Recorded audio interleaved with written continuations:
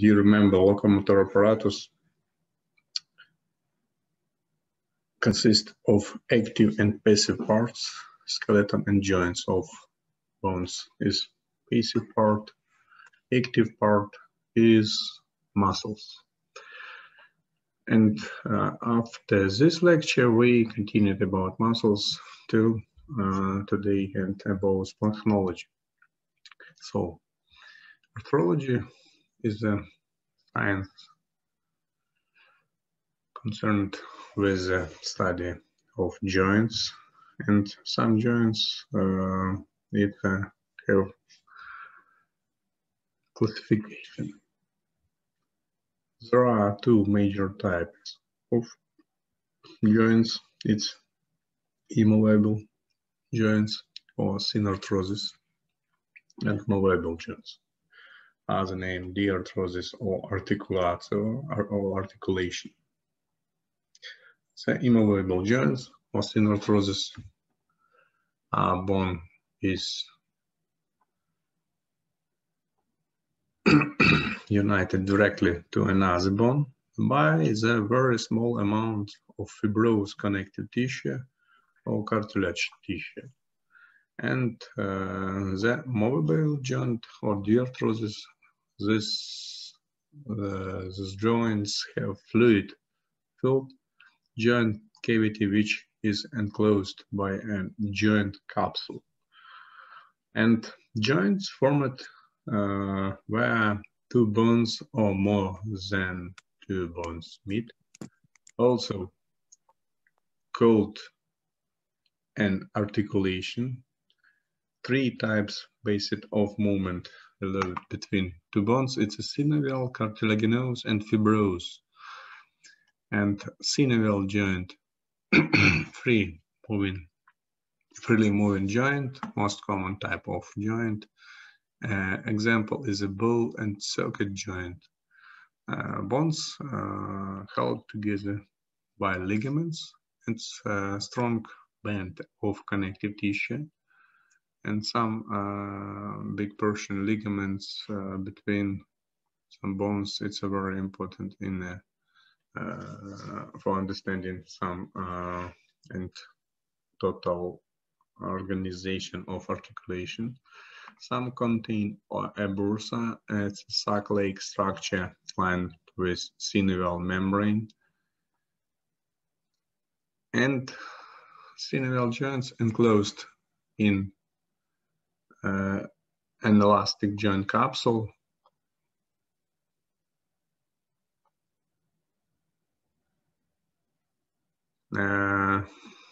contain synovial fluid, lubricant secreted by synovial membrane.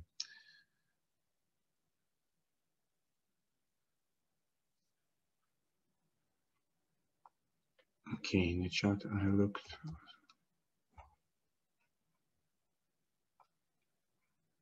One moment.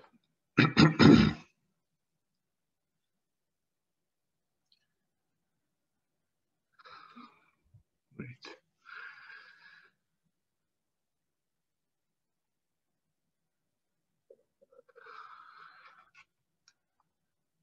And cartilaginous joints allow slight movement, hold bones firmly in place by solid piece of cartilage. Example, pubic symphysis.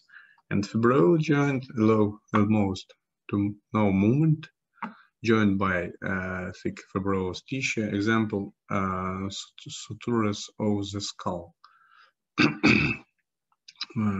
The subtypes of immovable joint are the syndesmosis, synchondrosis, and synostosis.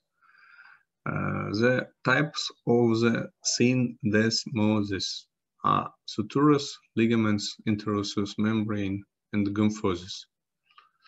First one, syndesmosis. In fibrous joint, the bones are held together by fibrous connective tissue. These joints have no joint cavity, without cavity. Remember, please. And sutures, so sutures are found only within the skull. They are characterized by a thin layer connective tissue that binds the articulating bones. The type of sutures are serrate. First one, serrate as a name, dentate. It's about these two, yes, sutura. Lap or squamous sutura and plain sutura. For example, squama of temporal bone have squamous sutura, and some ligaments were present ligaments. Very simple. It's a ligament stylohyoid between styloid process of the temporal bone and hyoid bone. Next one, serrate or dentate sutura between bones of the calvarium. Calvarium, it's a big part where located in the brain. Syndesmosis type of fibrous joints united the bones with a sheet of fibrous tissue. There are ligaments or a fibrous membrane. The interosseous membrane in the forearm is a sheet of fibrous tissue that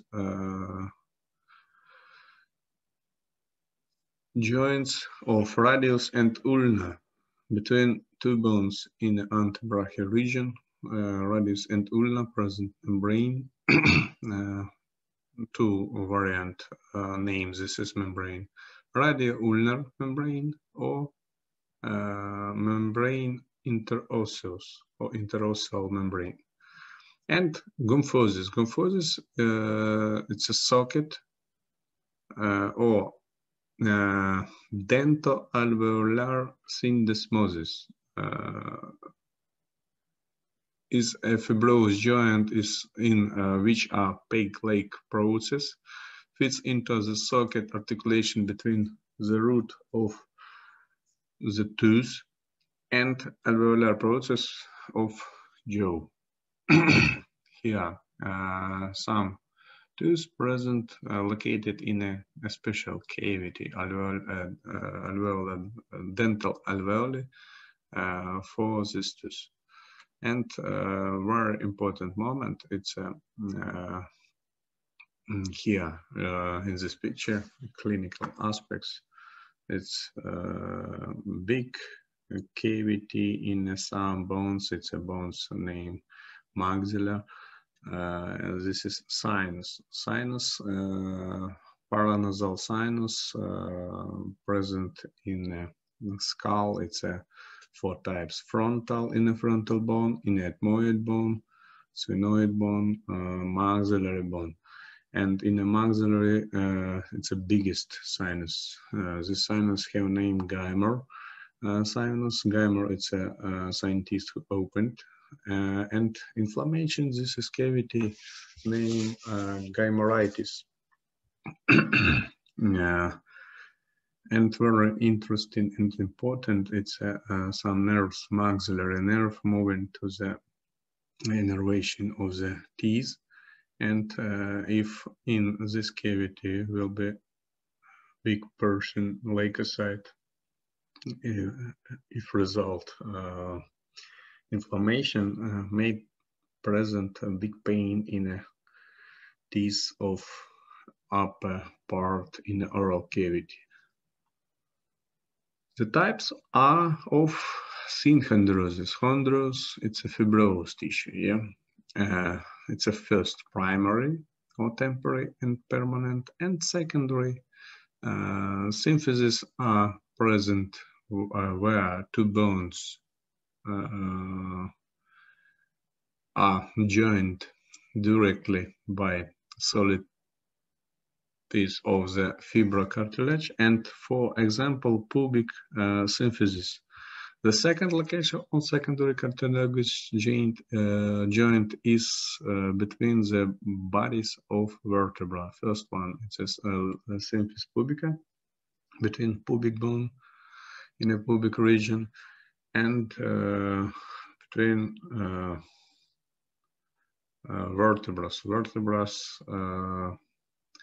body and intervertebral discus. When growth is complete, this synchondrosic joint ossify. It's a synostosis when present bony tissue between some bones and are no longer visible.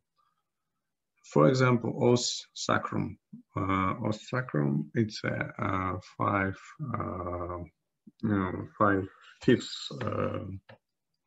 vertebrae together. Here, sacral bone. And as a variant, it's a synostosis in a sternum. And different types of the connection sutura. Next one, some variant, it's interosseous membrane and bodies of the vertebrae connected with intervertebral discus. And in a primary cartilaginous joint, it's a primary connection. It's a real joint, yes, and must be present articular cartilage. The most obvious type of articulation in the body is a freely movable synovial joint. The synovial joints have different types. It's a plain, hung, powered, condyloid, saddle joint, ball and socket joint, and synovial joint. The most common type of joint provide free movement between the bones they join. There are joint of locomotion, typical of nearly all limb joints. Synovial joints or articulatio in Latin language, remember please, composed of a fibroelastic joint capsule, articular cavity, articular surface, and synovia. Fibroelastic joint capsule here. Joint capsule, it's some back for location of the articular cavity. Cavity with synovia. It's a fluid in this cavity and connecting in this cavity, for example, to articular surface to bones. But if present more bones, it's may present too. Synovial joint are enclosed by a fibroelastic joint capsule, which is filled with synovial fluid. This synovial fluid, it's a special lubricant for articular surface. And in this video, for example, clavicle, scapula, and humerus. And in this region, present its region upper limb, acromioclavicular joint between acromion of the scapula and clavicle, and present to joint between head of the humerus and glenoid fossa of the scapula, and together it's will be some structure with articular surface, with capsule, with cavity, and with synovia. But it's a very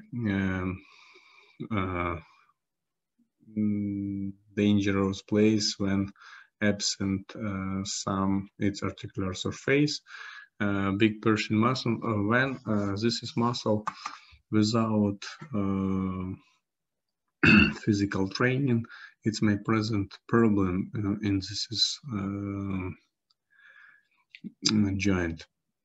So ligaments help to bind the bones together in a synovial joint and may be located within the joint cavity or on the outside of the capsule.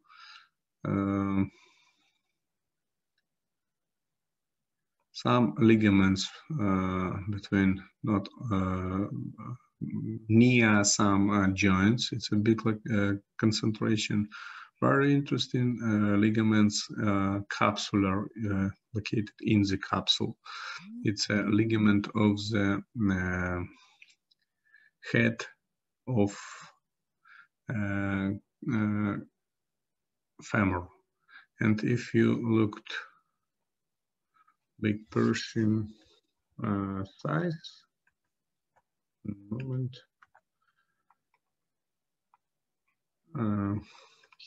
Yeah, you can look in this is ligament, small portion, red color.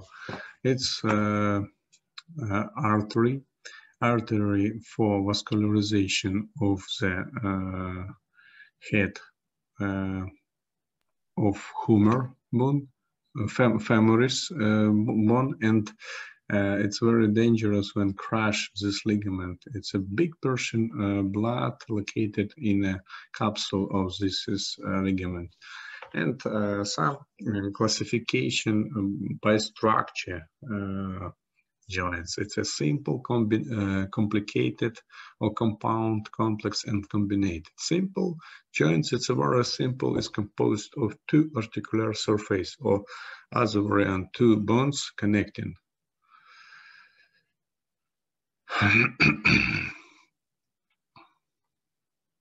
Two bones connecting. Complicated joints is composed of three or more surfaces, or three or more bones together. Complex articulation.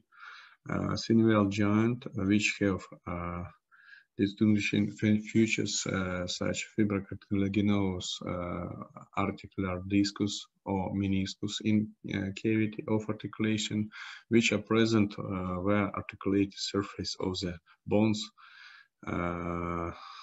and the disc or menisci divided cavity into flowers fully in the case of disc, or partly in the case of menisc.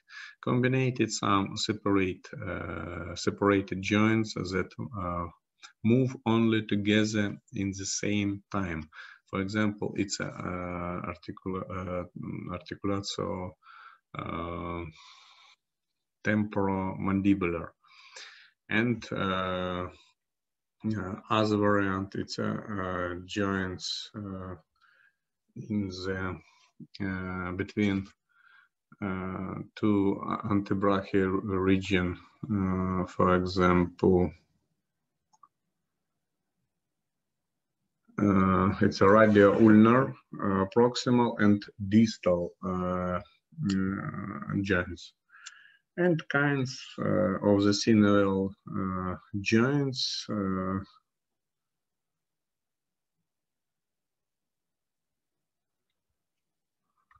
Okay, I look some student writing Big Persian mobile phone. Okay, with you connect person who have workbook and you will prepare. And now I in the chat send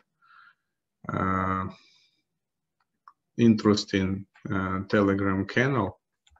If you want, you can connect to this canal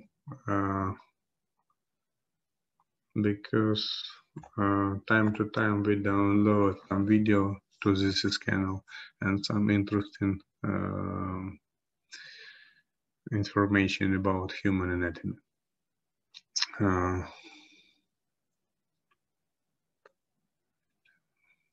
And different form of joints. It's a leading form, hang form, pivot joints, condyloid joints with condyloid form. For example, it's an MRI X-ray examination. Yes, it's very important too. And for example, ellipsoid joint, it's a really articulatio radiocarpalis. And saddle joint here. Yeah, ball and circuit form. We talked about this moment in a humerus joint. And coxal joint, it's a connection femoral and coxal joint. Joint motion, it's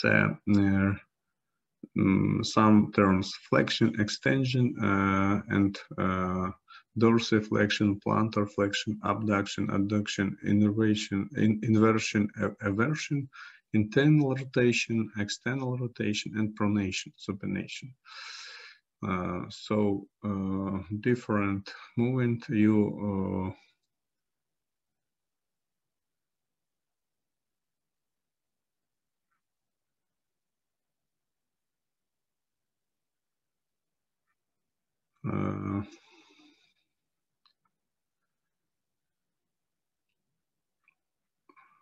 okay. It's a flexion, for example, extension, flexio, extensio. It's a very interesting movement.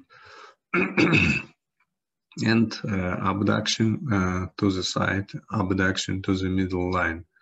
And rotation, for example, in head, rotation is a movement of a bone around its own axis. Example of the turning the head from the side to side. Circumduction is a circular movement of the body part, so the cone-shaped airspace is traced. And inversion, aversion, for example, it's in a foot. Protraction, retraction, it's in a moving of the mandible. Elevation is movement that resides a body part, and depression is the opposite elevation. Here, elevation and depression, yes. And as a very important moment for very interesting, it's a connection with membrane. It's a fonticle in skull in a newborn. It's an anterior posterior fonticle and anterolateral and posterolateral. It's a paired anterolateral and posterolateral, anterior or as a name frontal, and posterior as a name it's a occipital.